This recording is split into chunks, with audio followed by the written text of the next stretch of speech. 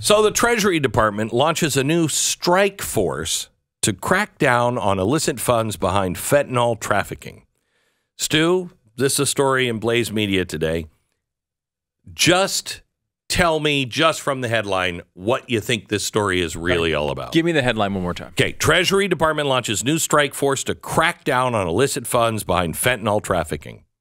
Okay, well, I mean, it seems like you got the stuff coming over the border, maybe in from China. They got a crack team making sure that they can stop You this. really think that's what that's about? Well, no, it's probably something terrible, but I'm just saying that from the headline, Yeah. it would say, okay. But what, I'm going to read it.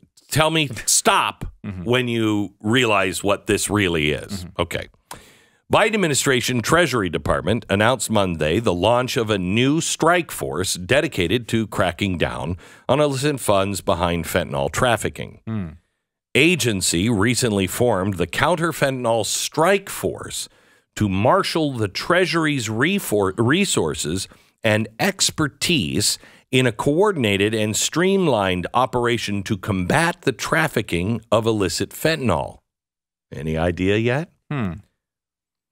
You will. It noted that the strike force will be led by the Office of Terrorism and Financial Intelligence and IRS Criminal Investigation. Okay, all right. Okay, you're starting to get it, right? Okay. In Monday's statement, Secretary of the Treasury Janet Yellen reaffirmed the Biden administration's commitment to stemming the flow of deadly fentanyl into communities across the United States. She noted the new strike force will allow us to bring the department's unrivaled expertise in fighting financial crime.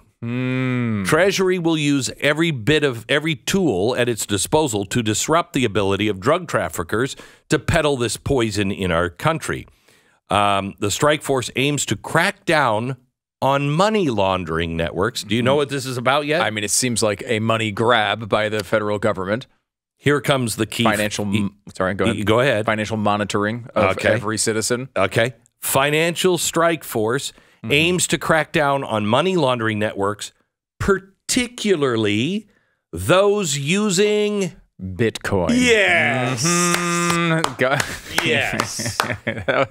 You want to stop fentanyl, you close down the border. And you know what really would help, Glenn? Because obviously the way to stop fentanyl is to stop Bitcoin. Yes, it is, but isn't it? The only way to really stop, it's not just stopping Bitcoin. You need a central bank digital currency that you can turn off for purchases of these bad things. Exactly that right. way you could stop people from doing all these naughty things. Everything would go through the Financial Crimes Division That's perfect. of the IRS and the Treasury. So it's like a Department of pre-crime, something like, I don't know exactly something like that. Something like that. That would be We'd have to come up with newspeak to be able to come up with the right term. I like that though. Right. That will solve all of our problems. You'll stop the problems before they start. Yes, I like that.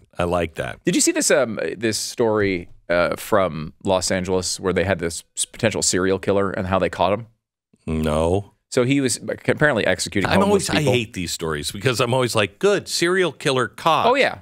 Way they did it really bad. It's, and it's happening. This is all over the country. But basically, this guy had a car. He went in. They saw him around one of these neighborhoods. He went in and killed someone, like some poor dad in his garage on his way home to see his kids, along with a bunch of homeless people. Anyway, they got his license plate, and they just, every time anyone pulls into Beverly Hills, they scan all your license, every single license plate. So he just drove through Beverly Hills, and they're like, oh, there he is, and just went and got him. That's because every single person who enters the city has their license plate scanned to see if they're of any problem at all. And the people of Beverly Hills are like, we're really rich and we don't want people here that we don't like, so we love this idea. Sometimes just because they're driving a Prius, we say, get out. Four cylinders, get out of town. Beck program.